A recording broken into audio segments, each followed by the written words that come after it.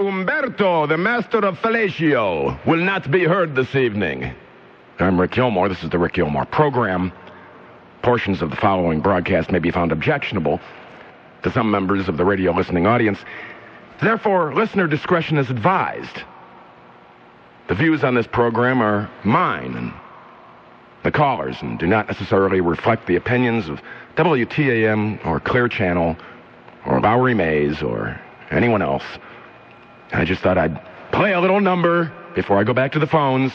This one goes out to the man in the Oval Office. Thank you, System of a Down. Phone number here, 578-1100 in the classic 216 area code, toll free, 888-723 WTAM. Sheesh. Sheesh. I voted for this guy, and I'm sorry. I apologize to the nation for spending so much time supporting our current president. John, I held you through. You were telling a little story, and it says up here on the big board you think I'm the Conan O'Brien of radio. Yeah, the Conan O'Brien, because you've got a cult following. Conan's the same way. Oh, I see. You know, Conan, I couldn't believe he's been on for 10 years. I know.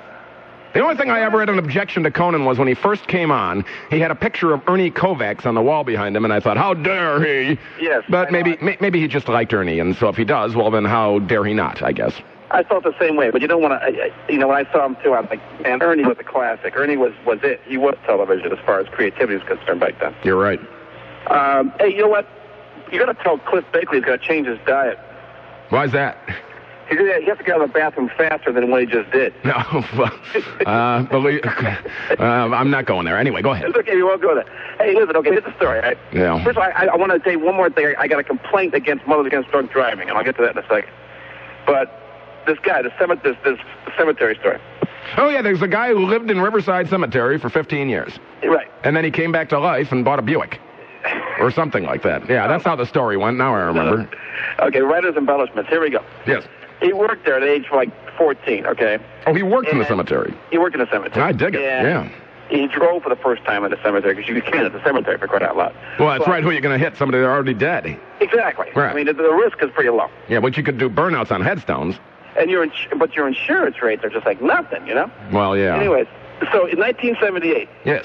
Now, he worked there for 14 years. A guy had worked there for 16 years. And it's 1978, and they have a car. It was a cemetery car, okay? Okay. 1964 Bel Air. Cool. Okay? Yeah. 14-year-old car. They put it up for sale for $500. It had on it, I'm not kidding when I tell you this, it had on it 468 original miles. Well, it never went anywhere. Exactly. It went from the gate of the cemetery and it guided the funeral procession into the headstone. 468 original, they're cemetery miles, so you got to be careful there. But 468 miles, and they were selling it for $500, and he got outbid because he didn't have seniority.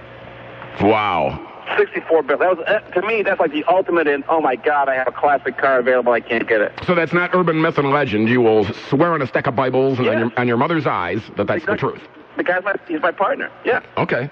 Hey, he's your partner. Are you gay? In my business. Oh, okay. Well, just, That's another whole other subject matter. Yes, well, of course. We'll not get into that. Huh? Here's my complaint against MAD, okay? Yeah. They're coming out with... Yes. First-time offenders have to have the drunk plate. Ooh. The yellow background red letters. Yes, sir. First-time offenders. Wow. To me, and I'm going to join damn. To me, that's pretty... you don't give a person a chance to correct their mistake. Damn, drunks against mad mothers? Exactly. Okay. And I'm thinking, you know what? Why should we stop at just drunk drivers? Why can't we get, black ones for murderers? And pink ones for homosexuals and... I'm looking at something who's going to harm us, okay? Right. Now, if you come up to a black plate with white letters, and you know it's a murderer, you're not going to cut them off, are you? Pardon me. Not unless I have my Mossberg 500 Bullpup 12 sitting next to me on the front seat. Exactly. See, we do it to service mothers against drunk driving, to expand this to other people. So we're manslaughter. We know he drives like crazy. So that little weasel that I saw at the gas station, you have to move your car. You have to move your car. You have to move your car because I was in a handicap spot for 2 seconds. I don't think he'd do that if I had a black and white plate that said that I shot a man in Reno just to watch him die. Now, why... Johnny Cash. Yeah. Now, why can't I why can I not get a ticket for taking a dump in a handicap stall? But I don't know. No, sir. You got to go with the poopy talk, don't you? What are you, crazy? His behavior has been erratic, to say the least. But I think it would be presumptuous for me to say that he's mentally ill. Yeah, probably going a little far there. John, you're on the air. Go ahead. Hey, wake up.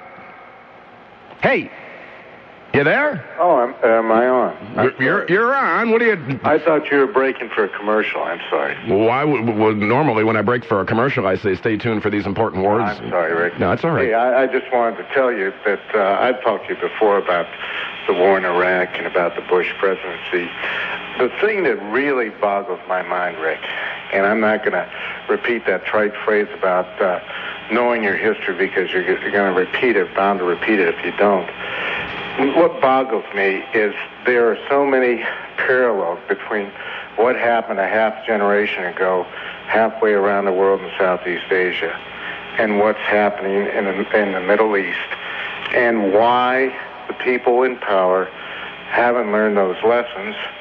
And I think I know part of the reason why the people in power haven't learned these lessons, because try as they may, Rick, as we know and you've said it, this thing in the Middle East has been and will always be about oil until something changes. I believe you're right. I believe that has to be a large part of it. It doesn't have to be entirely about oil, but it certainly is a piece of the puzzle, a part of the equation, isn't it? That's correct, which is why, even though I'm a Democrat, even though I didn't vote for Bush, and even if I vote for a Democrat next November and a Democrat's elected, I wonder how much the overall global landscape is going to change there. It's not going to. That's the sad part when I have this conversation with people. I say the sad part is that it doesn't matter whether it's someone who's a Democrat or someone who's a Republican. George W. Bush did not get the majority of the vote in the last election, but just tell that to the Electoral College and see if they care. Right, and Clinton didn't get the majority of the vote in the 92 election, nor I believe in the 96 election. See, it seems to me almost conspiratorial in nature to think that these people sit down and go, who can we pick that'll play go along, get along? And, we got the Bilderbergers and the Eye on the Dollar Bill and the Bavarian Illuminati and the Skull and Bones, and they're all sitting around going, let's think 20 years down the road. Let's keep thinking 20 years down the road and who we can take over next and what we can do. And you and I and our children and their children are going to continue to be pawns in this because they're not the power brokers. Well, look at Henry Kissinger, who said third world countries are nothing but crap factories, that they don't do anything for us, so they should just go die. Right. You really think we're going to try and cure AIDS in Africa? No. We don't care less because there's nothing over there that we need. Right. We don't really need diamonds, do we? Which is why it's been the same since European colonialists left it. Yeah, and it's a shame, but I'm beginning to think that it's the truth. Yeah. That it doesn't matter who we vote for, it doesn't matter who gets in there. I mean, you look at General Wesley Clark. I think that they're going to slit his throat because he knows where all the bodies are buried, and he's going to stumble and fumble, and then they're going to find reasons why he won't get elected, and you won't have to worry about having a general in the White House because we ain't going to have one because, it's almost as if they've already got the next election all figured out. Right. Rick, keep up the good work on Sundays. I love hearing you. Thanks, John. Mm-hmm. All right, bye-bye. Now, that's a rather depressing thought, if you put it that way. Well, gee, it doesn't matter who we vote for in this two-party system. That's why I'm pushing for something revolutionary, online voting. Oh, they hate that, Rick. They don't want online voting. It'll fracture the two-party system. No, really? Good. If Thomas Jefferson were still alive, do you think he would be for or against online voting? You can sit on your lazy ass at home and push a button on your computer and vote. Now it doesn't involve going out in the rain, getting in your car, taking a bus, or walking. Oh, they wouldn't like that, Rick, not at all. Because people would actually vote. Now, do you think Thomas Jefferson would be for that or against it? Well, they're against it, and they're not even worried about voter fraud. They're worried about fracturing the two-party system. It was Jefferson himself, that little slave schwanker, that said, we need a revolution in this country every 20 years. We said that a long time ago. Maybe we do. But, Rick, that's un-American. Oh, okay, so Thomas Jefferson's un-American. Think about it. Think about it. This program will come to order. Order! Order! Order! Order! Come to order! Harumph. Harumph. No harumphing back there, you. Larry, you're on the air. Good evening, my king. You want to do the weather with me? You sure thing, buddy. All right. You want to do it with the music or without the music? Oh, music. Eileen McShay, man. Bring her on. All right. TV3's Eileen McShay with her triple Doppler forecast. Tonight's cool and cloudy. What do you think it's going to be for a low? 40s. Mid-40s. Mid-40s. And tomorrow, more of the same weather. And what do you think it's going to be then? They're talking snow this week, dude. I'm what? Not kidding. Oh, dear God. Mid-50s. Currently, you know what it is right now? No, I don't. It's 50. It's 50 degrees in Cleveland. 50? 50. You know, tomorrow on Wells and Coleman in the morning, you can get your best Browns coverage with KJ, Butch Davis, Doug Deacon. Wake up informed, of course. Don't be a dum-dum. Wake up and... Are you breathing heavy? No. Oh, okay.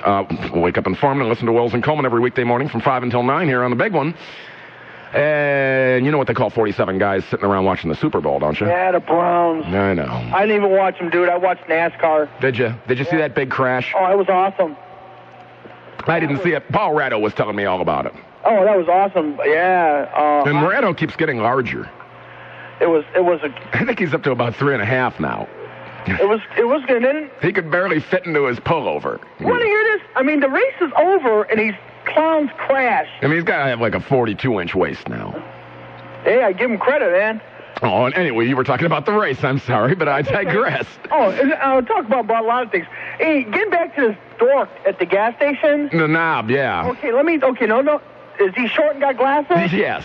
Oh, dude, let me tell you, man. It's around the corner from my house. Oh, okay. Mother runs the place. I pull in. I don't know. I like to go in there and smack him. I went in there one time, and I did the same thing as you. It was kind of crowded, but it wasn't. He wouldn't wait on me because I was parked in a handicapped spot. I was waiting for him to not wait on me until I moved my car. I started screaming at him that I was handicapped because I just wanted him to shut up and give me my pack of cigarettes and let me get out of there.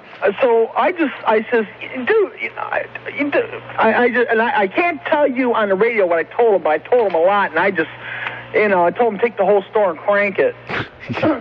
Yeah, that guy, I was not impressed with his bedside manner.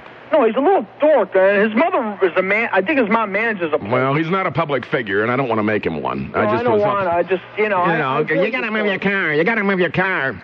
Started making me think about who's the biggest knob on the planet, and then for some reason the president ended up on the short list. I'm surprised you don't hit the BP up over by your station. Well, I do. I stopped there too, and the guy overcharged me, and so I didn't go back there. Yeah. The BP up here. Yeah, I bought 2 of those. You buy 2 packs of Cools and get 1 free. Uh-huh. So I said, give me 2 of those. I'm not even thinking, because he's complaining about people calling him and complaining about how there's water in the gasoline and what's he got to do with it. And so I get 2 of those, buy 2, get 1 free, and an OJ, and a thing of Tums. And it was $19.06, and I don't even think I hand him a $20 bill and a nickel, or it was 6 cents or whatever, and he gives me $1 back. And then I get to the station, and I'm like, there's no way in hell that could be. If the cigarettes are $3.50 a pack, that's 7 and 7 is 14. The OJ's $1 and the Tums are 50 cents. I'm looking at 14 something, 15, not 1906. I'm thinking, did he just scam me, or did he do something wrong and just like rang up 3 packs of cigarettes plus 3 more packs? And he did whatever he did. I'm out like $5 or $6, and I thought, well, I'm not going to drive back there and, argue with the guy. I didn't even get a receipt, dummy right. me. So, what are you going to do? Anywhere you go. They're everywhere, Larry. Well, I don't know what to tell you, man. I mean, I've been there, done that before, and it's like, I'm halfway home. I'm like, wait a minute, this guy just got, and it's like, I don't want to go back, like she says, I don't want to go back there. I didn't get a receipt, I'm just going to cause more trouble. I'll probably end up in jail. I don't want to do that. Yeah, I'd probably go back there and punch somebody in the face. Hey, you see Sokolowski's in the paper? You see that Stevie Van Zandt from The Sopranos was in town? I did not see that. Yeah, it was in the paper. I guess he was with some record guy from Cleveland, and they was in there chowing. Oh, really? Yeah, well, it's a good place to eat. Yeah, I know. I'm on a diet. I've been hearing about how good the food is. Well, have you lost any weight? Dude, yeah, I lost 210 pounds, man. Good God, you lost 2 of me's. Yeah, a year and 2 weeks. Actually, not quite 2 Emmys. You lost 1.5 Emmys. I'm trying to, by Christmas, I want to try to get down at least 400. Okay, I'm trying to get down to my birth weight. You know, but it's okay, because once in a while I celebrate, I go out and have me a couple ultralights. A couple of ultralights and a pork crown roast. No, dude. I haven't had I don't eat fast food no more. I haven't had a burger, none of that stuff. I haven't had steak. I had none of that stuff. I'm Polish. Man, you know, I'm waiting for that pork sauerkraut and dumpling dinner. Huh? Well, you know, the sauerkraut's okay. Yeah. Oh, I eat it raw like that, you know. Yeah, that'll clean you out. You'll be down. Go on the sauerkraut diet there. You know, you'll be dehydrated and down to 150 pounds in no time. Yeah, well, I'm working on it, bro. All right. Well, I'm gonna tell you what. Oh man, I'm thinking about Eileen McShay, boy. Ooh, she's a hottie. Wow. Yeah. Well, hey. I know she's married. Yeah. Right. Well, yeah. Hands off there. Hands off. I know. Well, you have a good one, buddy. I'll be in touch. All right. I already do. Rick Gilmore, media darling. You know, he doesn't have to be a media darling. No, I don't have to be, but I am. Still celebrating being chosen Scene's 2003 Radio Personality of the Year. How do they choose that? I looked through the whole Scene magazine last week, and I couldn't figure out how do they choose that. Do the editors sit down and go, harumph? I don't know. Good question. What are you going to do? I'll take it. Right, Jeff? Hey. Hey. Yes. Hay is for horses and cows that go moo. No, why don't we all eat some oats? Okay. Now we're down to the 12-year-old level. Let's have a conversation about politics. Yeah. We're down to the president's level. Well, you know, exactly. I voted for him. It was like, pick your poison. I'm sorry that I did. Yeah, you picked the stronger poison. You should have gone for the Robitussin DM, which would have been more soothing, I guess. I don't know. All he's done is fleeced the American people's taxes. He's fleeced our rights. Oh, no, he gave us $300. Yeah, he took it back by, letting them come in and jack up the gasoline prices and everything else like that. They got that right back from us. Did you see in the paper where they said Walmart's going to lower their prices? Yeah. Can you hold your thoughts? Yeah. All right, hang on there, Tiger. Yeah, Walmart's going to lower their prices. Well, they can afford to because all that stuff's made in China. More of the program after these important words and coverage of what in the world's happening. I'm Rick Gilmore, the thinking man's friend, and this is Cleveland's only news radio, WTAM 1100.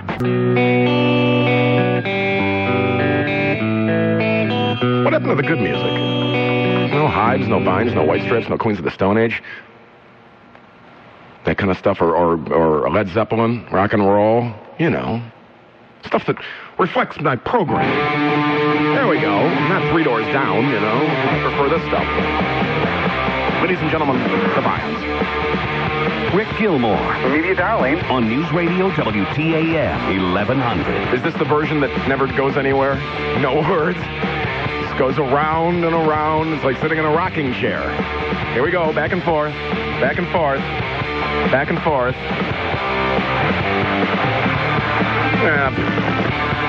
We'll never get free at that rate. You know what we had to do, Edmund? We had to just erase Edmund. They put that loop-de-loop-de-loop-de-loop version in there. What do they think this is?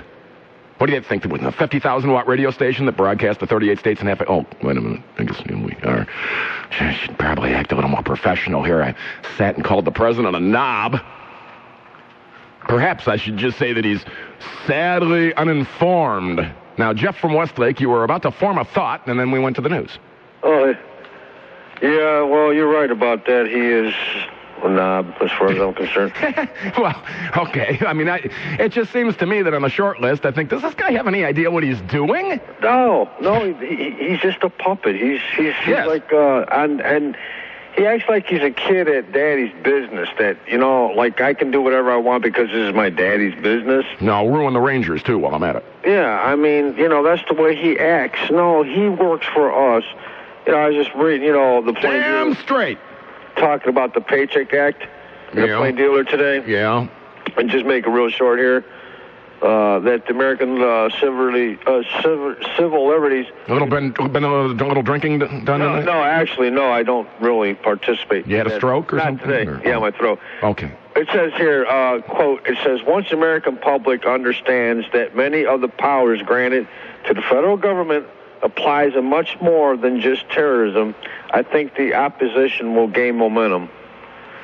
stating the fact that, you know, the Patriot Act is not just being used to fight terrorism, but the fight against the average Jane and John Does or Jane Does or Joe Does or whatever you want to call them. It's not just for foreigners anymore. No, it's against its own American people. That's why I was saying, you know, Bush has fleeced American peoples with their taxes, is fleecing our rights.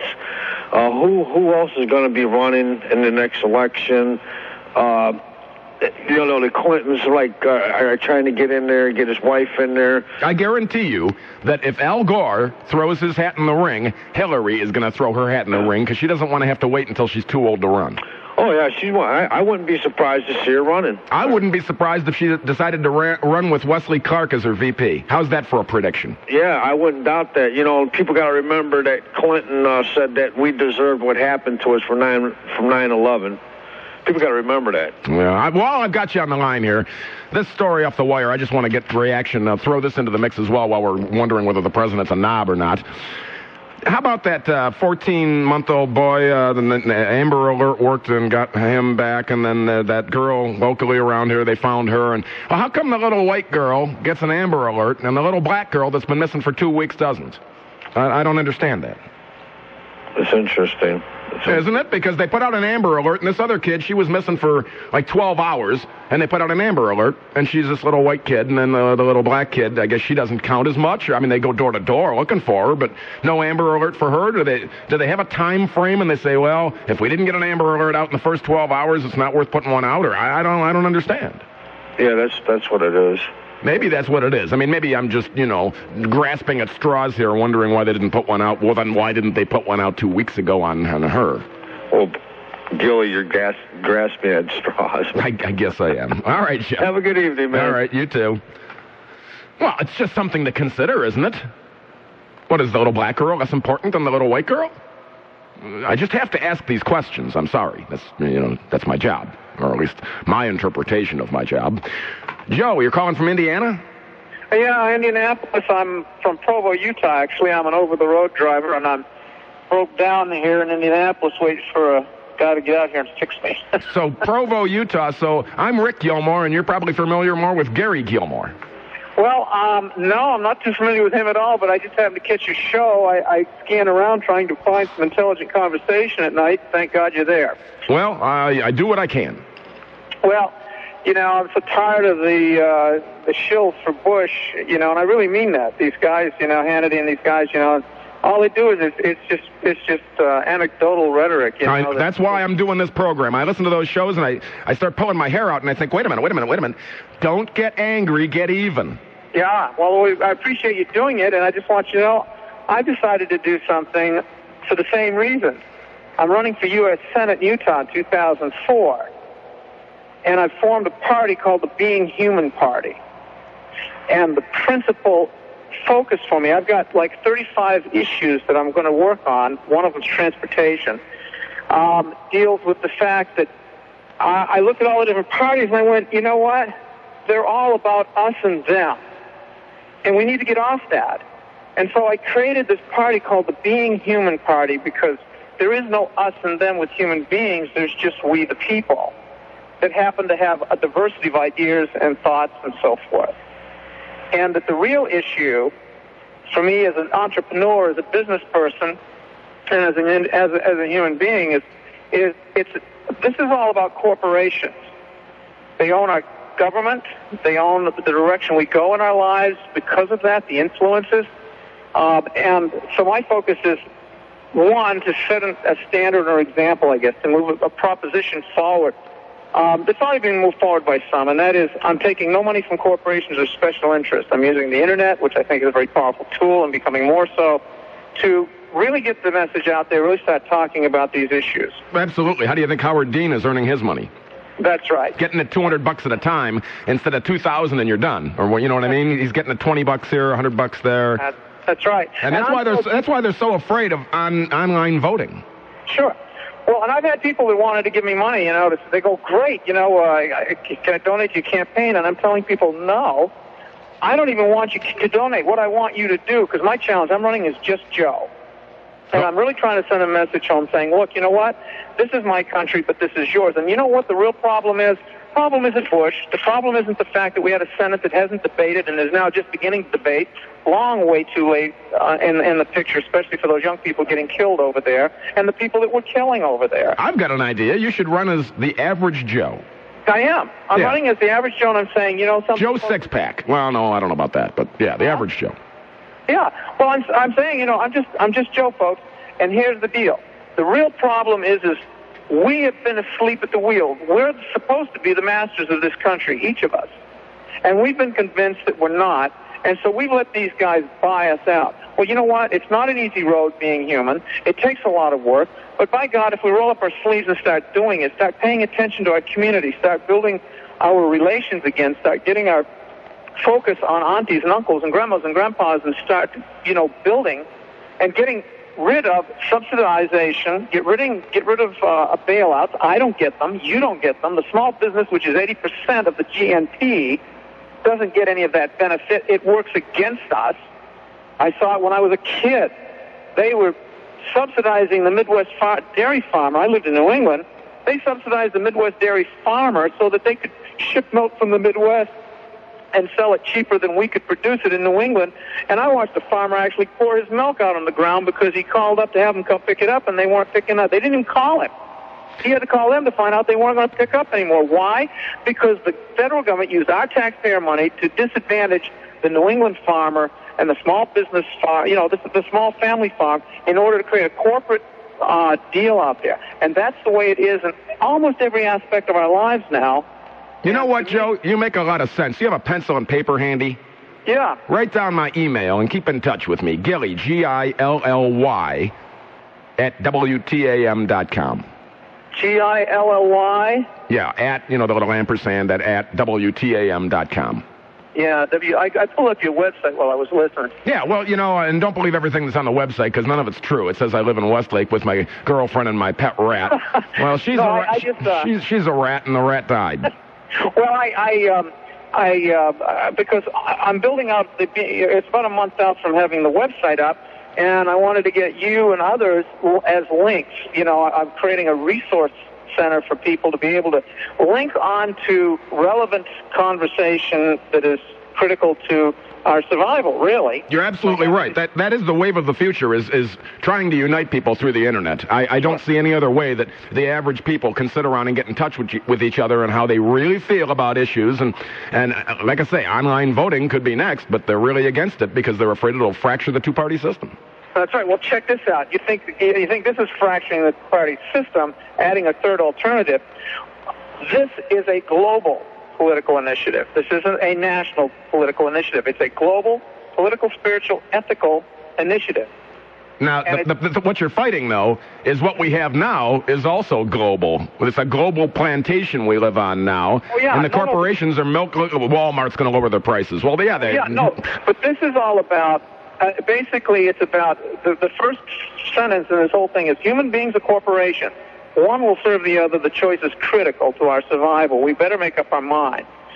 And basically, the bottom line is that the whole idea behind this is to promote the belief that as human beings, there's no us and them, there's just we the people, and that our focus needs to be understand that whatever global change that we want to effect has to work with the existing local initiatives that are sensitive to the unique cultures and customs of that specific area. And in doing that, we respect the sovereignty and self-determination of each individual and each community. Joe, I can't let you go on all night, but I wish you luck. Thanks a lot, bud. Keep in touch. Okay, bye. All right, yeah. Can't let you read your entire campaign platform, but I heard enough of it to think that you're on the right track. I do not want to get into the political realm, but I am extremely interested in people who are trying to make a difference and are trying to make a change. And I know this is only a little radio program, but what are the other little radio programs? Is Glenn Beck more special than I am? Is Rush Limbaugh more special than I am? Not when I look in the mirror. I don't look in the mirror and see someone else. They look in the mirror and see themselves. If that's how they feel, that's fine. And I look in the mirror when I wake up, and I'll wake up tomorrow and look in the mirror and say, I'm damn proud of what I said. because I believe it. And some people wear their heart on their sleeve. Mine's sitting there, look, it's bleeding. Apparently. But,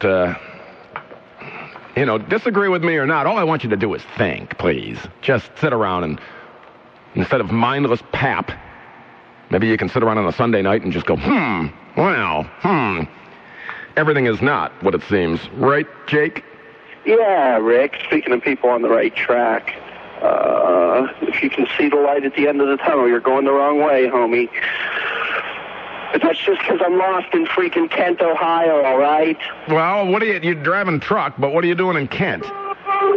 Trying to deliver groceries. Yeah, I've gone to Kent to do a TV show once a couple of years ago, and I had a map of how to get there, and then we lost the map while we were there, and so try to get out. I ended up on driving down 82 until I finally got to a highway somewhere. I was like, sheesh. I mean, the place is impossible to get. Ravenna, Kent, that whole area, it's like a nightmare unless you're a cow farmer that grew up there or a college kid that lives there. Nobody has any idea. It's like driving around. It's more confusing than Wheeling, West Virginia. Now, wait a minute. And Wheeling's pretty confusing. I end up on Oath Street. I end up on Oath Street. Every time I turn around, I'm back on Oath Street. Well, good thing you're not in Atlanta because you'd be on Peachtree Street. But at least I'd have a Waffle House on every corner I could stop and eat. How about the morons are now, I guess they left Denny's alone, but now they're suing Waffle House because the black people were discriminated against in the Waffle House. It's like, hey, Ace, if you don't know what's going on in the world, me as a white guy, I don't go into Compton and ask freaking directions because I'm going to get shot at. I'm going to get the hell beaten out of me, and then who am I going to sue? That's another... How about Lancaster, Ohio? What about it? That's confusing, too. That's where my girlfriend's from. I stopped there once. I was driving a 2-year-old ex-cop car, but it looked like a brand-new cop car that they were still using. I stopped there to ask for directions, and the guy gave me the wrong directions because he thought I was a cop. How about... He gave me the wrong directions on purpose. He sent me around in circles in Lancaster. I'm going up one hill and down the next. I don't know. Okay, I'm driving to Florida, and I'm in South Carolina. Pull off the highway, go to the gas station, and there's a female police officer in there. And I says, oh, you'll know, because I'm driving, I'm trying to stay awake, the wife's sleeping, I'm going to get me a freaking big gulp Dr. Pepper. And I'm like, dude, I want some donuts bad. So I asked the lady cop, I'm like, hey, you'll know, where's the nearest donut shop around here? And she said, why, you so-and-so. I'm like, it's because you're a cop, not because you're a freaking donut eater, you weirdo. But is that what she thought? Yeah, she thought I was saying it because she was a donut eater. But well, the last time I stopped in South Carolina, I stopped at a gas station. I went in to take a leak, and I'm peeing on a dead palmetto bug, which, for those who don't know, is just a giant cockroach. What's the state bird of South Carolina? Yeah, I'll tell you. That's one state I would not live in. No, hotter than hell. I lived in Florida, and South Carolina's hotter. Well, they don't have any breeze, it seems like. It's just hot, and the air never moves. It's like you could cutting a pound cake, The air is just like a pound cake. I really wanted to call Rick just to temper your chagrin, I suppose, about Mr. Bush. And I'm glad you throw in the, now you're coming around to my way of thinking on old Wesley Clark, because he's a nut job. But, and you're saying the Gore thing, but I just like you to keep saying it, because I listen to a lot of alternative radio, and all it is Bush bashing. And I'm like, dude, don't think that anything would be different if Mr. Gore was in there or any other moron that we got. We need election reform. We need people... Yes. Hey, dude, listen to this. We need term limits. Well, I don't know if that's... Yeah, we need it. We need a lot of stuff, but we need to get the people... Ross Perot did us a great favor by bringing up the issues that matter. I'm right in front of the payphone that I first called you whenever the hell you started taking over for the other goof, at night, on weekdays, which was beautiful because I drive at night, and you were talking about Dr. Laura. August 28th, 1997. There you go, baby. So there I just went by the phone booth. I still don't know where I'm freaking at, but anyways, yeah, we need election reform bad. We need everybody to just do a little bit of work and call their freaking local representatives and then get on the horn with the Federal Election Commission and tell them we need to change this or there is going to be revolution. You know, it's interesting that you mentioned way back when you called here. Wouldn't that just be full circle that you called maybe one of the first nights I was on, and then they'll fire me because I called the president a knob? I think you'll be okay. They like you around there. They don't want to push you on, but they like you around there, you know. Well, I'm the luxury they can afford to keep. Right, and I don't know how we're going to get around this because, you know, the Roman circus keeps going on, and we have to talk about the Browns. In Pittsburgh, we have to talk about the Steelers, you know, and it just goes on and on. That keeps those people's attention towards that and not towards what's going on. And for us in the political realm, we try to keep this Bush-Clinton, you know, Republican, Democrat, conservative, you know, it's just ridiculous. Well, you know, nobody's for us. You make a great point. Here's what it is.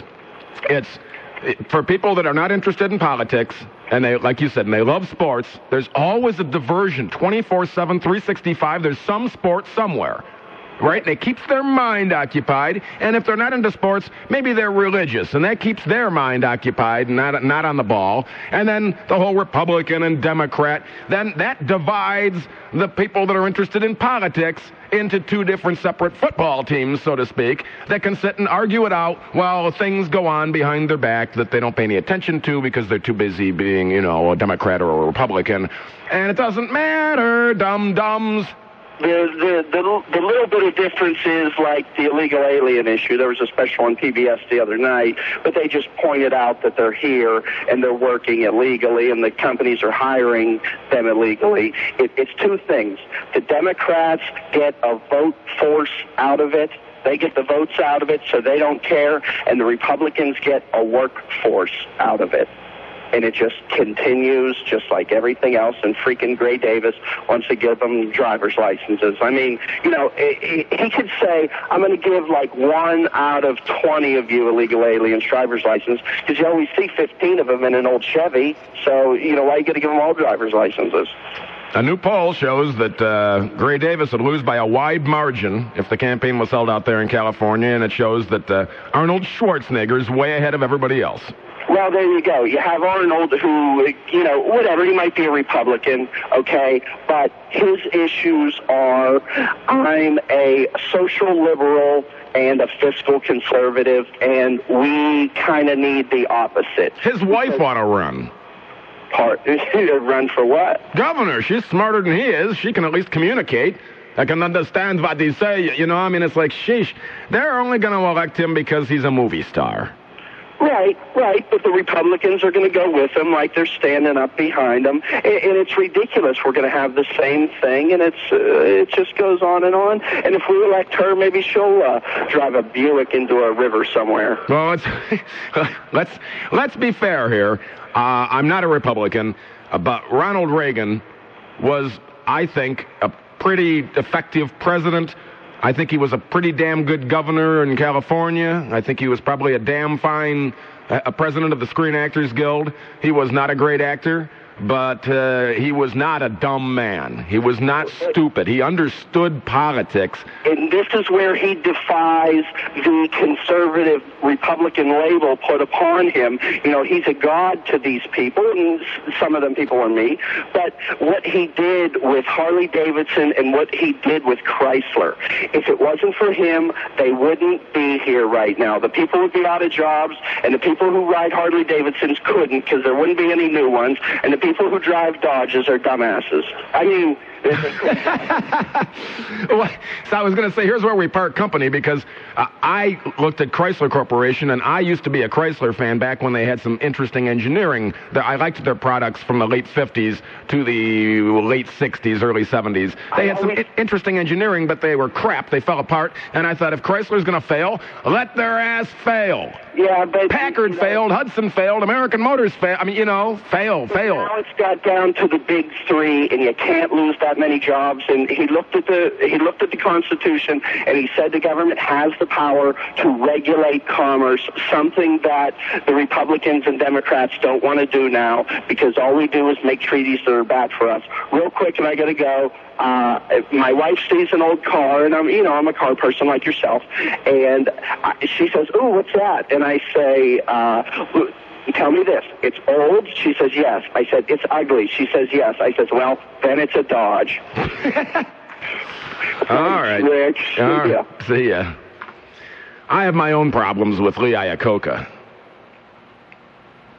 Tomorrow morning on the big one. I'll get into that next hour. Tomorrow morning on the big one. Get your best Browns coverage with KJ, Butch Davis, Doug Deacon. Wake up informed, would you? Don't be a dum-dum.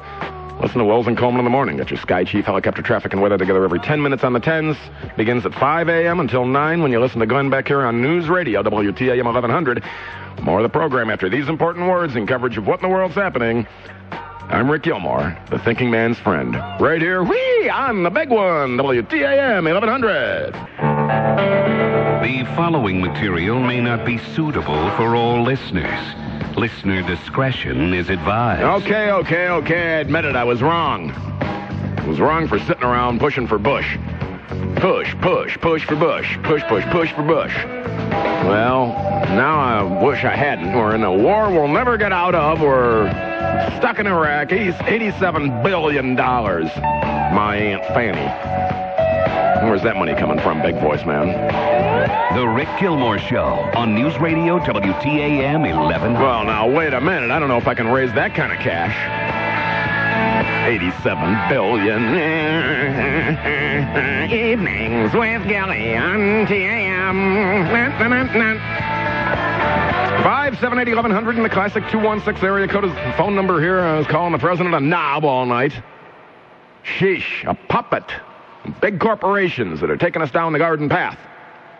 What do you think? Toll-free, 888-723-WTAM. Asked the question earlier about the Amber Alert system and why the little black girl did not get the Amber Alert and the little white girl did. And a policeman faxed over something here. Activation criteria. The child is under 18 years of age. There is credible information suggesting the child was forcibly or intentionally removed or lured away from their location, and the child remains missing. Now, did Cleveland Heights have credible information suggesting that the little white girl was forcibly or intentionally removed? No, they did not. The law enforcement agency believes the child is in danger of serious bodily harm or death. Well, I believe that any missing child, most law enforcement agencies would fear that perhaps some harm came to them. Now, number 4, there is enough descriptive information about the child, the alleged abductor or abductors, and or alleged abductor's vehicle to believe an immediate broadcast alert will help. Well, Cleveland Heights clearly botched that one too, because there was no information about any kind of vehicle.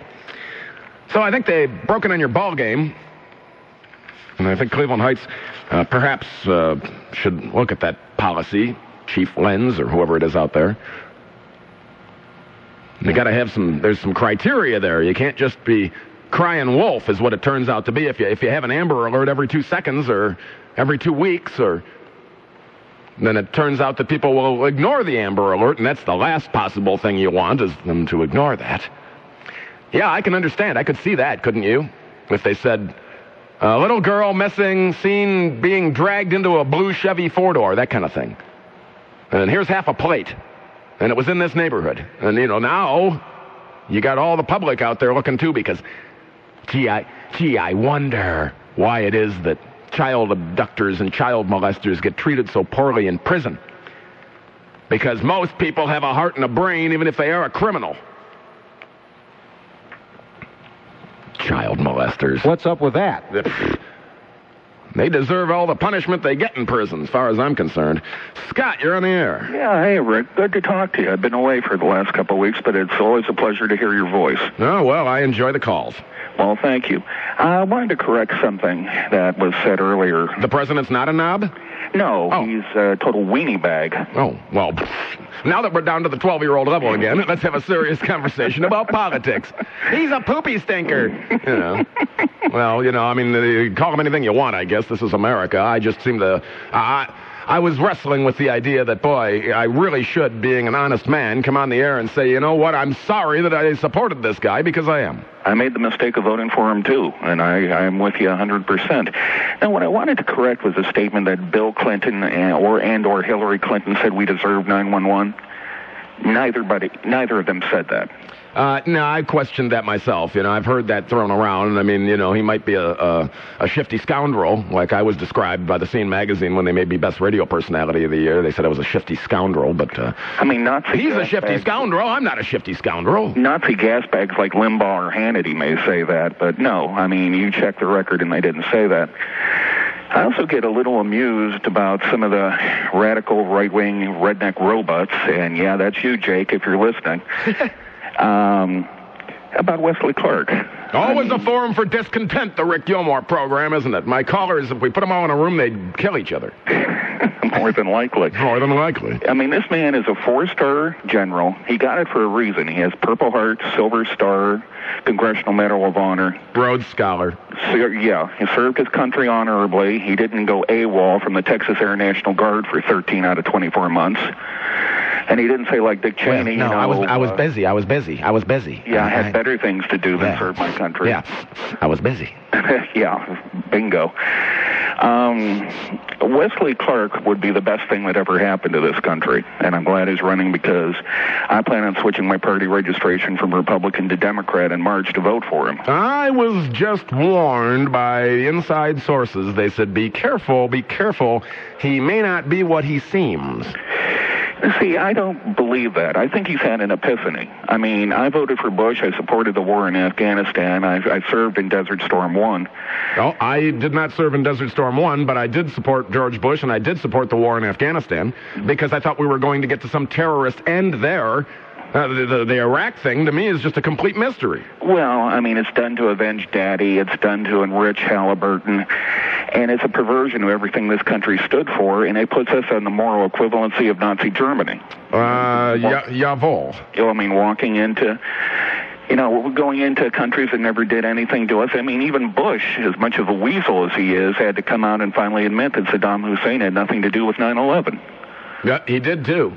And people told me when this whole thing started and I was against the war in Iraq, they said, Rick, you're going to end up with egg on your face because you're wrong. And I said, well, I'll take my chances. And you know what? I do not like to sit here on the backs of dead and dying soldiers in Iraq and sit there and say I was right because I support the troops. They're just told where to go. But they better have a goddamn good reason to be told to go die. They better have a goddamn good reason to be told to go die, and I don't see that reason in Iraq. And, I mean, we've got a domestic situation where John Ashcroft would make Heinrich Himmler smile. Yeah. What he's doing. The propaganda machine. Jawohl, mein Führer. Yep. No, I just wanted to call and let you know that, get us a couple things off my chest. Wes Clark, people, if you're out there and you have half a brain in your head, and again, this excludes you, Jake, think for a second, study, and get to know Wes Clark. He's not with the right-wing hate-mongers on talk radio and on the Nazi news channel, that's otherwise known as Fox, what they try to put him out to be. Let me tell you what I did. Let me interrupt you here. Okay, I'm sorry, go ahead. No, it's, I thought you were going to say you hate Jake again. Just throw that in real quick. I went to draftwesleyclark.com, and I got a hold of whoever the guy is in charge of it. I emailed him, and I said, well, why don't you try and see? I got a 50,000-watt radio show. Why don't you see? I mean, I seem to like the guy enough. I'm curious. I'd like to know more about him. see if you can get them to contact me or maybe be on the show, be on the phone or something, you know? Well, apparently, if you go to draftwesleyclark.com, they mean well, but they are not associated with Wesley Clark in any way, shape, or form. They're just a grassroots organization trying to get a movement going. Let me give you a website that anybody out there who's really progressive or anybody who really wants to think for themselves will go to. I'm sure you probably heard of it. It's moveon.org. One word? Yeah, MOVEON.org. No, I'm not a complete Luddite, but there's a lot of websites out there, and I had not heard of that one. Well, they're starting a new grassroots initiative, and it's gotten up to 2.6 million signatures, and if you go to there, you can probably add yours onto it to bring back the fairness doctrine. Oh, I see. My boss would pull his hair out, because if I have one candidate on, that means I have to have them all on. No, that basically means that, if you have 3 hours of just, radical right-wing Nazism like Limbaugh, then you just have to balance it with 3 hours of somebody progressive or liberal. Oh, dear God, everybody out there. Please, within the sound of my voice, go to moveon.org and get the fairness doctrine back, and that way it's job security for me. Well, definitely. I mean, you're, with the exception of a guy down here in the Akron area who I won't name, but you're the only one I've heard on talk radio who bothers to use his brain. Okay, well, you can name anybody you want. We're a big boy here. I don't care. A guy used to be in Cleveland in the 1950s, Joe Finan. Joe Finan, yeah. I wonder how he's doing. I thought he had a heart attack or something. No, he had a quintuple bypass. Wow. Well, pork, the other white meat, huh? And he said... They're switching to the egg beaters now, Joe, I guess, huh? Yeah, just to fill you in real quick, he said that he wasn't even experiencing discomfort, and the doctor checked him out and said, well, you got to get to the hospital, and Joe said, okay, well, when do I schedule? And they put him right in an ambulance and took him there. Wow, that sounds like a guy I know who had an aortic aneurysm starting. He could feel his heart beating in his stomach. He had a quintuple bypass, was out for the entire month of August, but he's back now, and he's given the little right-wingers hell, which I was like. How old is Joe? 73. Oh, okay. All right, just curious. He comes from an era of people like Gary D. and back when George Forbes used to have a radio program. When is George Forbes going to run for mayor of Cleveland so we can get this nonsense over with and get Ladybug Jane Campbell, the queen of the flying hubcap, back on TV with Dharma and Greg? Yeah, I would take... But doesn't she look like Greg's mother? Oh, God. Oh. On Dharma and Greg? Susan Sullivan. I'm flipping through and I see Dharma and Greg, which I never hardly ever watch, but I saw this lady and I go, that's our mayor. She's on a TV show. I mean, I'd take Mike White back. Wow. Now I'd have to wrestle with that one. Because at least, he might have been authoritarian and all that, but he at least got some things done. Jane Campbell's just there. You've heard of the movie Sleepless in Seattle. She's clueless in Cleveland. Yeah. There's nothing but ribbon cuttings and partnering with this community, that community, the gay community, the black community, partnering with high school children or whatever. Everything's a partnership and nothing's getting done. You'll get a kick out of this. Everything's a photo op. On Channel 55, every Friday night, Saturday morning from like 4 in the morning to 6, The Ghoul is on. Yes. This week, they had the Kucinich presidential campaign on it. For real? Yeah. Wow. Yeah, they had some woman, not a bad-looking blonde, but she was out passing buttons and go, Dennis, and, wow. 2%. I had the Ghoul at my wedding.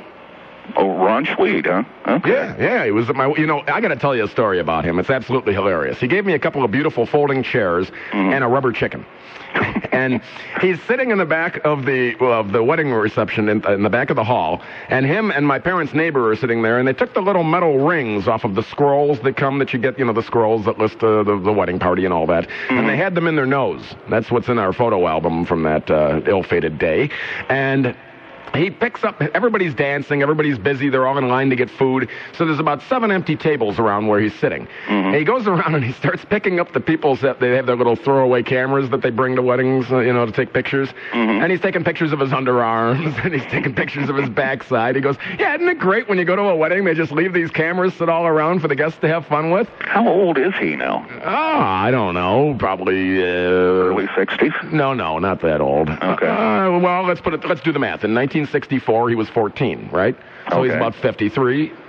That's my guess. 52, 53. Because I remember him in the late 60s before he went to Detroit. He was on WKBF, Channel 61. And they always played their theme music, Burt Camford, Wonderland by Night, I think it was. Yeah, it was Kaiser Broadcasting. Mm-hmm. And now they sell widgets and jewelry. Mm-hmm. Something, I don't know. Well, thanks for that trip down memory lane there, all right? No problem. Again, everybody out there, go to moveon.org, get the Fairness Doctrine back, and also go Wes Clark. And Jake, I still love you, friend. All right, well, I want to get everybody together and have a steel cage death match. I still think that the hamburger helping hand and the Arby's oven mitt ought to get together and duke it out to the death. Winner eat all. Before I get too far off track here, I want to give you your triple Doppler forecast from TV3's Eileen McShay. Tonight, cloudy, cool, scattered showers, mid-40s. Tomorrow, more of the same, but mid-50s. So it's the same weather tonight as it will be tomorrow. It's just a 10-degree difference in temperature. Currently 50 degrees in Cleveland, 50 degrees. You know, you can go out and meet Glenn Beck. Go out there Friday, October 3rd at Borders in Westlake, that real nice bookstore out there at the Promenade, and get an autographed copy of his new book, The Real America, Messages from the Heart and that's twice I've done that, Heart and Heartland. Listen to Glenn Beck weekday mornings at 9 on us, the big one. And call him up and say, Rick Gilmour said the president's a knob, and he's clueless, and he doesn't have any idea what he's doing, and we're stuck in Iraq forever, and he'll chew you a new one. He probably can't get through. He's probably busy, something like that. Anyway, I wanted to mention Elia Kazan died. He was 94.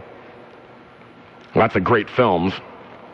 He was reviled by many in Hollywood for naming former Communist Party members to the House Committee on Un-American Activities during the McCarthy era. That will always be a stain on his reputation. He was given an honorary Oscar in 1999. Many in the audience refused to applaud. Commie bastards! Let me give you a list of his films, a partial list, ones you might have heard of. A Tree Grows in Brooklyn, 1945. Gentleman's Agreement, 1947. Panic in the Streets, great movie, 1950. 1950. Was Richard Widmark, I believe, and he was a Navy officer, and Zero Mostel was some guy that brought in some creeping crud by being on some Algerian fishing trawler, and I believe that was the same movie, wasn't it? You'll correct me if I'm wrong. Anyway, some disease is going to spread throughout New York or Philly or San Fran or one of those, and so they have to nip it in the bud before it spreads. Streetcar Named Desire, 1951. Viva Zapata, with Tony Quinn, I think, 1952. On the Waterfront, 1954. East of Eden, 1955. Baby Doll, great movie. Carol Baker, I think, 1956. Her and Eli Wallach. He's a lecherous old man who wants to pork a little cutie, for lack of a better word. One of my favorite movies, A Face in the Crowd, 1957. If you've not seen A Face in the Crowd, please go to your local video store and rent it. It is Andy Griffith's crowning glory. It is a complete rip on Arthur Godfrey, in my take. Fantastic movie. Black and white. Andy Griffith's this hillbilly who was in jail. But he can sing and entertain people, and Patricia Neal, is that her name? I believe it was. She makes him into a movie star. A TV star, I should say. And she gets him out of jail. She helps him along, gets him on local radio, and then he moves up the ladder. And so then he becomes this folksy kind of guy on the TV. But in real life, he's a jerk. He dumps Patricia Neal. He's out, sniffing around, getting chicks anywhere he can find them. And I don't want to ruin the end of the movie for you, but it's Andy Griffith at his finest. I was a big fan of the Andy Griffith Show. I do not believe that Andy Griffith, the Andy Griffith Show, or Matlock, or any of those cruddy movies he made in the 70s would even have ever existed if it were not for Elia Kazan's A Face in the Crowd. Fan-freaking-tastic is all I can say about that movie. Let's move on. Splendor in the Grass, 1961. And I'm looking on the list here. Well, why did they throw in, this is all out of order. Tea and Sympathy, The Changeling, America, America, Sweet Bird of Youth, lots of Cat on a Hot Tin Roof. There's a lot of other stuff in here that I never heard of. Deeper the Roots, Camino Real, or, maybe they're good films and I just missed them. Anyway, Elia Kazan, you get these people that come along. Love him or hate him, or whether he was pointing out commies and pinkos back in the 50s. You got to consider the people that would not stand up and applaud when an old man gets an award at the Oscars. They're idiots. They're Californians. They're about to elect a foreigner that is a movie star, and he's going to probably be their next governor. What are they, idiots? Quite frankly, yes. Dean, you're on the air. Hey, Rick, great show. Thank you. I wanted to make a point about Wesley Clark. Is it for certain that he's going to make a run for the presidency? Do you know if he's definitely going into this Democratic... Well, what happened was he was kind of like Eisenhower. He didn't have any idea which party he even wanted to run on, and then he decided, well, obviously the way to run is, obviously he's not gonna beat Bush in some kind of non-existent primary or whatever. I mean, he had to run as a Democrat. Okay, so I think he's a shill of the Clintons. Well, before you say that, now think about what he may be doing. He may be a winner. He may be an extremely smart winner who has realized that I'm going to run for the presidency under the Democratic ticket. Why not just bring on the team that has won recently, bring on the people that know how to win? He may not be, just because he has Clinton people with him, he may have them along because of their winning experience. Well, let me just say this, though. I think that we should all just watch and listen and wait and see. I mean, don't just go throwing all your eggs in the Wesley Clark basket just yet. I'm just telling you what I was warned from some insiders. Yeah, well, they may be seeing him take on a bunch of these Clinton people, but maybe not realizing, maybe they don't understand the teamwork aspect of him thinking these people have been on a winning team. I'll get them on my team to help me win. He may not believe in their philosophy at all. But, well, it's possible. It's possible. Thanks for checking in there. It's possible. Let's put it this way. There are probably a lot of people sitting within the sound of my voice that are fans of at least Bill Clinton. I mean, that guy was more Teflon than Reagan. Like him or hate him, either way.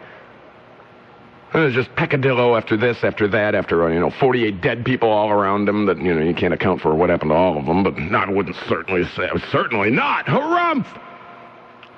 Harumph! There's a lot of dead people, but there's a lot of people within the sound of my voice that were probably fans of the Clintons and look back fondly on an era where the economy was growing and growing and growing and growing, and the stock market was through the roof, and you made a lot of money. And whether the Clintons had anything to do with it at all or not, now you're looking at George Bush, and you're looking at the quagmire that we're in Iraq. That's why I thought I'd replay that Dick Feagler interview I did with him. Do you think Dick Feagler is a dummy? I don't think he's a dummy. We agreed on the war in Iraq is going to be something with no end. Mike, you're on the air. Hey, Rick, how you doing? Great. Hey, you said something before. You said the show's supposed to make you think. I'm going to try to make you think right now. Sure. Remember back in when Kennedy got assassinated? Yep. How the media probably, back then I wasn't old enough to really, know what was going on. I was just a kid. And, how the media probably played it up and kept your mind on, Lee Harvey Oswald and everything. And, what do you believe? Who do you believe? Do you believe Lee Harvey Oswald pulled the trigger that, killed Kennedy back then? That'd be one magic loogie, huh? I mean, okay. I think that there were people that said that they saw smoke on the grassy knoll, and I think that there were more than one shooter. I think that that's just they tried to take an expert and take that Italian rifle with a bolt action and try and crank off those shots in as quick a time as it would take and be accurate. I think that's damn near impossible. Okay, now I'm going to make you think now, too. The World Trade Center, okay? I believe, what happened with that? And I've read a few things. I believe those two jets didn't bring down those two buildings. I believe those buildings were brought down from the bottom. If you talk to some demolition experts and get some on maybe one time, how do you bring down a building, Rick? It doesn't take no rocket scientist. You bring them down from the bottom. All right, you know, I'm up on the news there, Tiger, but I will tell you what I will do. I will try my damnedest to look into that one. I believe something to do with the construction of the building was also why they fell down. I think the planes took them down, but hey, that's just me. Rick Gilmour, the thinking man's friend. More of the program after these important words on Cleveland's only news radio station, WTAM 1100. Fun.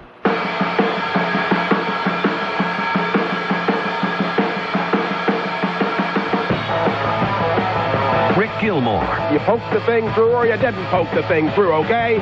Pokey. On News Radio WTAM 1100. Yeah, that was a word from Dimpled Chad. It was better than Hanging Chad. I think Hanging Chad hangs out in gay chat rooms or something.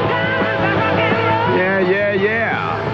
Alrighty. Drudge Report after the top of the hour. I am amazed at the number of people who did not hear the interview that I did with Dick Feagler. It was rather lengthy. It was funny when I talked to him off the air, and I respect him a great deal. He said, well, how long do you want, Rick? I said, well, you can give me 2 minutes or 2 hours. It's your call. He said, how about 20 minutes? I said, okay. And I was talking to a buddy of mine, and I says, you know, I'd like to have Feagler get me on his program sometime. Why not? And I says, you know, he can't keep doing that program forever. I could do it. He says, you don't have the looks for TV, Rick. I said, what, and Dick Feagler is Tom Selleck? I says, I've done TV before. You don't have to have any special... He's sitting there trying to make you think. And some people think that he's been obsessing a bit on the war theme himself. It's not obsessing. It's important. That's why. There's people dying over there, remember? They ain't just numbers. They're American citizens. They're soldiers dying over there almost every day. So listen to this and think. It's me and Dick Feagler from, I don't know what, a couple weeks ago, something like that. Dick Feagler. Yeah. Hi, Rick. Welcome to the program. Thank you so much. I'm a big fan. I'm a big fan of yours, and I don't know if you mind or not, but I read your stuff on the air once in a while. That's great. I think... No money in it, but it's great. You're the only guy that makes any sense around here.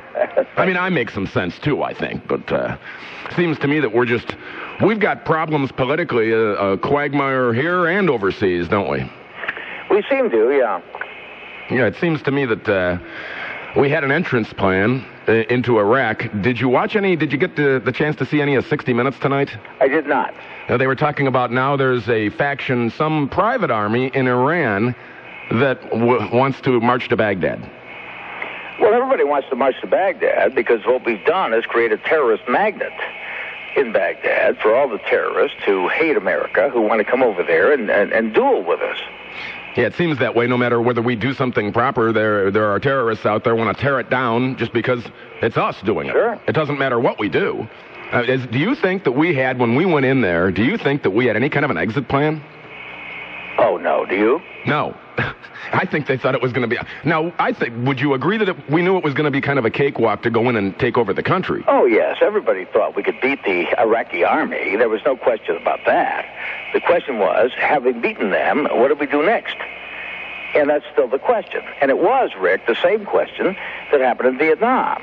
In 1965, in the Idrag Valley, we found the North Vietnamese army in the field and defeated them. And then the generals turned to Washington and said, what do we do now? And never got an answer. Well, and... Well, we all know how long we were in Vietnam. Quite a while, and it's amazing. People jumped right on that bandwagon when we were in Iraq for 2 weeks. They were already saying, oh, boy, it's going to be another Vietnam. Well, now that we've been there and we keep losing... Someone commented to me last night, they said, why is it when they list the number of dead in Iraq, they never tell you who they are or what their name is? I says, I'm old enough to remember, and this person was 28. I says, I'm old enough to remember the daily death count in Vietnam. I said, I think the government does that. I don't know. What do you think? I think they don't tell you any names or any faces or anything. It's that way it's a sanitized, clinical, oops, we lost 3 today. Well, let me tell you this. I was against this war from the beginning. I got a flag flying in front of my house. I was in the military myself for 3 years, and I'm proud of it. I have my commission hanging on the wall of my den. I am not anti-American. Some of the right-wing rhetoric you hear about this is, why do these people who are against the war hate America? I do not hate America. I love America. After the Twin Towers went down, I was all for going out and finding Osama bin Laden, who had done that. We went to Afghanistan to try to find him and didn't. And then we made a sudden left turn and went into Iraq, a country which had no possible way of endangering us that we've found so far, and now we're bogged down over there. And apparently without any kind of exit strategy, as you pointed out. I mean, the Vietnam War should have taught these people a lesson, which should have said, don't get in unless you know how the hell you're going to get out. And these people have no idea now how they're going to get out. And having snubbed the UN, apparently now we're going to turn to the UN and say, please help us with this. And that's going to take an awful lot of schmoozing to get them to do that. Yeah, it's funny, when we went in, it was funny, I was speaking with a friend of mine who mentioned, he says, when we went into Iraq, he says, we didn't want a coalition. I said, what do you mean? He says, well, you know, under NAFTA, we own the mineral rights to Canada, so if they didn't want to help us, we could just say, all right, well, then we want some cheap oil. Now, and he says, you know, when we own the spigot in the Middle East, everybody else is going to have to line up like China and Russia, and we'll decide who we like better that week as to who gets the oil. Let me tell you what horrifies me most about this, Rick. We did something here that we haven't done for 100 years. I'm not going to say this is the first time we struck preemptively and said, we haven't been attacked yet by a country, but we're going to do that to them until they did it to us. I wouldn't insult your listeners by saying that. The Spanish-American War was rather similar. But in this case, after 100 years of having a doctrine that said that we're not going to fight unless somebody's attacked us, we went in there and did a preemptive strike on a country which not only had not struck us, but from what we've learned so far, didn't have the capability to strike us. And we're still looking for the weapons of mass destruction. Looking for the weapons of mass destruction, which we will not find. All right? And this is a major, major thing. This is a major turn in American foreign policy, if there is such a thing as American foreign policy. But what horrifies me most is I don't think the American public really cares. It's amazing, and for those of you just joining the program, I'm speaking with Cleveland's best commentator, Dick Feagler. Sam Donaldson had said something once a couple of years ago that stuck in my mind when he said, the American public takes news stories nowadays and just chews them up and spits them out so quickly that their attention span is so short it's hard to keep up. Right. And I thought, I don't really bump into many people when I'm out at a restaurant or out in a drinking establishment. Or the war in Iraq does not seem to be on the tip of everyone's tongue anymore, unless, of course, you have someone in the service that's actively involved. And there aren't that many people in the service. Not enough as there ought to be, probably, if we're going to conduct our affairs like this. But every day or other day, a couple of Americans die. We had a couple die today on your newscast, you know, from Afghanistan. Little by little, they're dying. They're staying over there longer than they should have because we haven't got the forces to back them up. We're in an army of occupation now. We're trying to pacify this nation, which is luring terrorists in by the day. It struck me as a very ill-advised, unthought-out plan. Yeah, I think you're absolutely right. I've been against this war since before it began. And now you start hearing from folks the rumblings of people like General Wesley Clark, who claims he wants to run for president, although as far as the new poll that just came out today, apparently most Americans have no idea who the Democrats are at all. And he was the one who was saying, and he was Allied Supreme Commander of NATO for a number of years, 4-star general, a decorated Vietnam War combat veteran. And he said, what was the imminent threat? What was the danger from Iraq? And even I cannot even get the Hawks to answer this question. What's the correlation between 9/11 and Saddam Hussein? Well, they can't answer it. They shifted to, well, isn't it a great thing that we toppled Saddam? Well, yeah, it's a great thing we toppled Saddam, but that wasn't why we went in there. I watched, as you did, Colin Powell go before the UN and try to make a case to the fact that these people had the machinery to attack us almost any day. That has been proven false. So we're marauding around in a country that really could not attack. Look where we were before we went into Iraq. We were bombing Iraq daily. We had divided the country into 3 sections. We had contained Saddam in the middle of it. We were bombing the other 2. We had UN inspectors crawling all over the ground. There was no way these guys were a threat to us at all. And it was never proven that they were. So the administration either lied to us or were so dumb they didn't know what they were talking about. Well, they were I don't see a third option. They were also talking today about the huge profits that Bechtel and Halliburton are going to be making over there, and I still think there's a correlation in this administration between some of the players and big oil. You know, there may be. I'm tempted to agree with that, but I hate to think that. You know, what I think is that Bush gets up there and says, we're going to fight terrorists. Terrorists. He leaves out the line. And thought, because we were all pumped up and ready to hit anybody in the nose we could find after 9/11, that it would be Iraq. But I really am disappointed in the public more than I am in Bush. Let me ask you another question. Do you think that there are possible acts of terrorism that have gone on that they brush under the rug because if they don't tell us it's terrorism, it's not terrorism, and that way we're not terrorized? Like where? Well, like the plane that went down over Queens shortly after 9/11, I was speaking with an airline mechanic who said that would be like you getting in your car, Rick, and driving up the street and having the doors and the hood and the trunk fly off, yet no one tampered with it. You know, Rick, I don't know, and I can't speculate about that. All I can say is I know what we're doing now, and what we're doing now in Iraq, every American soldier who dies in Iraq is dying not just in the Republicans' name or George Bush's name, he's dying in our name. We sent them there. The most serious thing a nation can do is to send its young men and young women off to make war. Nothing gets more serious than that as an instrument of national policy. And again, it bothers me that there seems to be such indolence on the part of the people of America. They just don't care because this is supposed to be a volunteer army. Well, they asked for it. You know, they're getting it. That's crazy. What I'm wondering about, too, is I've had people say to me, well, how can you not support this war and yet say you support the troops? Well, you can. There was a sign somewhere south of Akron the other day, a lawn sign that said, God bless our troops, God help our government. And I rather like that sign. Well, it's interesting that this is even worse than Bush the Elder. When Bush the Elder went in, it didn't drag on forever. There was still Saddam, an evil man there to keep his people under his thumb, and he was an evil man, but he did keep the country in check. Well, you know, the consensus here, if we were looking for one, would be everybody agrees Saddam was an evil man, and it was a terrible regime he ran. There's no argument about that from anybody I've heard. Right. The question is, what do we as America do about that? And if we embark on the kind of adventure we just have, where does it stop?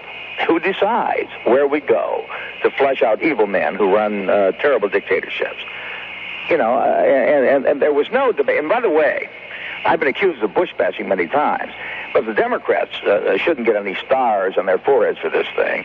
They shut up, rolled over, and played dead. There was no debate in Congress, as there was before when Bush the Elder sent our troops into Desert Storm. You remember there was a fantastic debate in Congress about whether we should go. This time, because primarily of the emotional feeling we had after 9/11, the Democrats just shut up and said, okay, I guess I can't oppose this, you know. And I think the Democrats really are as much miscreants here as anybody in the Bush administration is. Yeah, I think you're probably right. Now, tomorrow morning on the big one, wake up informed with Wells and Coleman with your weekday mornings here. Currently 67 degrees in Cleveland, 67. Speaking with Dick Feagler. And I think, let's go there a little bit. Like the poll says, most people don't know who the Democratic candidates for president are. Well, just like Bush the Elder had a tanking economy, right. Now we've got one that's tanking even worse now. Well, you saw the headline on the paper this morning, I think. I haven't got it in front of me, but Ohio's lost so many manufacturing jobs, so many jobs. The economy is down. The Wall Street Journal report, which plays this merry little tune every morning on in my radio, says, well, the economy's on the rebound. The only thing we haven't got is jobs. Now, I should have taken more economics courses because I can't understand how if you're losing jobs, paying jobs constantly, losing good paying jobs constantly, the economy could be on the rebound. So it seems to me, sitting here, that this president has a potential quagmire in foreign policy and a fading economy at home. I think he's in trouble. But conversely, who could beat him? Well, that's a good question. I mean, Dennis Kucinich just came out. He's got a proposed economic plan that will allow more than 2 million unemployed Americans to find work, improving the nation's infrastructure. Well, you know, Dennis is much maligned, and God knows I've maligned him as often as anybody else has. Yeah, me too. But Dennis and Dean are the only ones who, right from the beginning, said we should not have embarked upon this adventure in Iraq. I saw Kerry today on one of the Sunday Vlad shows trying to do a 180 on the fact that he voted for us to go in, but now he thinks, well, I didn't say that fast, you know. But I don't know that we have anybody in the field who is capable of beating this guy, because the polls all show this guy, Bush, is doing fairly well. And you know, John Kerry is now John F. Kerry. Yeah. Yeah. Curious. JFK, right? Yeah, right. You know, it's funny because they had him on one of the news shows, and first they interviewed Wesley Clark. This was a couple of weeks ago, one of those Sunday morning shows. And Clark seemed very honest. He did not seem like a politician. He seemed like a general that was just telling you, here's exactly what's going on and why we're in trouble over there, from a general's perspective who also may or may not be running for president or someone's vice presidential candidate. Then they show Kerry, and they show how he rides away from all his speaking events on a Harley with no helmet on to show what a rebel he is. But he doesn't show up on a Harley. He shows up on a Cadillac limousine. They just truck the Harley along so he can ride off on it for an instant photo op. And I'm thinking, you know, at least when they talked to Wesley Clark, he seemed like he was honest. He seemed like another Eisenhower. He seemed like, well, he didn't know which party he even wanted to run on. He just thought, well, if he runs as a Democrat, then maybe he can beat Bush. Well, it merely seems to me that here we have embarked on something which is really rather unique in the history of our foreign policy adventures. And we embarked on it, I think, primarily spurred on by the emotion, which we all felt, I certainly did, and I know you did, after 9/11. But the question is this the direction we want to lead our country in? Is there going to be a Pax Americana? Are we now in charge of the world? And we've embarked on this without any kind of meaningful debate. It becomes one of these normal talk show, yap, liberals versus conservative deals. You know, I voted in my time probably for more Republicans than Democrats. But when I come out against the war, I'm branded as some kind of a tree-hugging liberal. Well, I'm not a tree-hugging liberal. I just don't like the way we're going here. But the quality of the debate in America about what America ought to do has been reduced to bumpers, stickers, one-liners, and snarls. And this is all far too important for that. Absolutely. You're absolutely right, because I supported George Bush.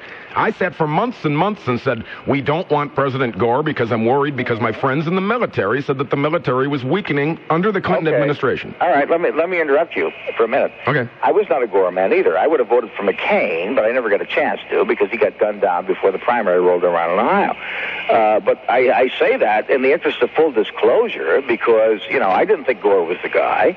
I didn't think Bush was the guy. My guy didn't get a chance to run, but I would have voted Republican. As somebody who would have voted Republican, I'm just absolutely just befuddled by where Bush and his advisors, the Wolfowitzes of the world, the Pearls of the world, the Rumsfelds of the world, have taken him. And, you know, you said earlier this oil thing. Frankly, Rick, I hate to even think about that because that would make me feel even worse than I feel. If it was just misguided policy, I guess I could stand that. But if somebody's doing this because they can line their pockets, I would really feel low. Well, and like you mentioned, when all of a sudden you come out against the war, you're a tree-hugging liberal, the same thing happened to me. All of a sudden, not just a tree-hugging liberal, Dick Feagler, they're also saying it's un-American. Right. The Bush administration has put forth this notion that if you question the government, which is especially important during times of war, I feel, if you question anything, heaven forbid you do that, or you're unpatriotic. The rhetoric on the right is, in some sections of the right, not the whole right, but some sections of the right, is too many liberals hate America. But, Rick, you know, I'm older than you are. I wish I weren't, but I am. But you heard the same kind of thing in Vietnam. You know, America, love it or leave it. If you don't like what we're doing there, why don't you get out? Yeah, the hard hats and the hippies. Right. Now, I'm not about to get out because, you know, I don't want anybody questioning my patriotism. I just want our country to do the smartest and best thing it can do. And this notion that if you object to this kind of adventure that we're on now, misguided, ill-guided, according to me, that you are somehow anti-American, I reject that with every fiber of my being. I'm saying, no, that's anti-American. We're not anti-American. Americanism doesn't call for these kind of adventures. Well, the kind of a notion, and I compared it to a kid on the playground who had been a bad kid maybe 3 weeks ago, and then a teacher walks up and just swats him one right across the face because he looked like he might be bad again. Well, that teacher'd be fired. Well, the idea of us stomping around the world into sovereign nations deciding that we're going to make regime changes because Father knows best is dangerous policy, and like the game of Risk, if we spread ourselves too thin, you lose. And as you recall, this did not really begin as a regime change. It began because Powell tried his best, rather half-heartedly, I think now, to make a connection between the Twin Towers and Iraq. Couldn't do it. But we didn't really go in there just to topple Saddam. We went in there because we were going to try to prove that somehow these guys were tied up in that. We went into Afghanistan, which I endorsed, by the way, and that's such a mare's nest that now we can't get out of Kabul. The last 2 Americans killed, right on your newscast tonight, were killed in Afghanistan. So we haven't taped that situation down and smoothed that over very well yet. We still haven't found Osama bin Laden, who was supposed to be the guy behind the Twin Towers attack. We can't find Saddam. We're floundering around in cultures we know nothing about, trying to keep the lid on, with a bare minimum of troops who can't possibly occupy these nations, who've been at each other's throats forever. And, what we're accomplishing by this, I'm hard-pressed to say, except body bags coming back and more chaos. And the other thing, Rick, is we still haven't solved the major question in the Middle East, which is the Palestinian-Israeli question. Yeah, it's a mess. Mike Trevisano said something. This is a little recording here of something he said about me and talking about the war. I love Rick Gilmour. He's a good friend of mine. Well, he's a friend of mine. He's not a good friend of mine. He's a friend of mine, and I like him, okay? But when he talks about the war, he sounds like an imbecile. He called me right after the war started. I was sitting here saying it's a bad idea. And I was reminded of this conversation last night by a gentleman I had not seen in years. He said, do you remember when Mike said to you, when you said to Mike, because Mike said, oh, you're just saying this for ratings. The reason you're against the war is for ratings. And I said, if we're still sitting here 1 year from now and we're still in Iraq, am I right? And he said, yes. And I fully believe, Dick, we are going to be in Iraq in March of 2004. Well, number one, if Trevisano, who I think is a great radio talent, calls you an imbecile, I wouldn't go home and weep into my pillow. No, it's actually a compliment. If he didn't like me, he'd say nothing. But number two, you don't do this for ratings because our position on this thing was very much in the minority. Yep. So this is not a ratings grabber. I mean, I don't like to sit here and rail against my government's policy. I wish I could endorse it, but I can't endorse it. Yep. Dick, I appreciate you taking the time. It's always a pleasure. I should have had you on far earlier into this thing because I had to sit here every Sunday night and have people beat me up for hours and try and defend my opinion. Well, let's hear what they say now. Yeah, as it drags on, and I hate to say this because I don't want to say on the backs of dead and dying American soldiers that I was right. That's not my purpose whatsoever. I just said we need to question this administration and if they really know what the heck they're doing. Look, whatever you do on your radio show that gets people more interested in this than they are in which bachelor is the last one left standing or which guy is the straight guy or the queer guy. Yeah. Anything you can do about that, we need to do because this is not something that's just kind of a pastime for America. This is America. And the reason that many people around the world are becoming distrustful of us is that they think that we're slogging through this thing like a bull in a china shop, not knowing what to do. So, again, I want to say what I said before. Every American who dies, and I mourn every American who dies, every Iraqi who died not just in the name of George Bush or Donald Rumsfeld. They die in our name. So, believe me, we better worry about that and think about that. That's why I call myself Rick Gilmour, the thinking man's friend. Okay. Thanks, Dick. Thanks, Rick. I really appreciate it. Dick Feagler, Cleveland's best commentator. Yeah, he's been around a little longer than me. Well, you know what? Maybe we got to respect that in this society like they do in other cultures and say that people that are a little older might just be a little wiser. I'm Rick Gilmour, the thinking man's friend. This is Cleveland's News Radio, WTAM 1100. News Radio, WTAM 1100.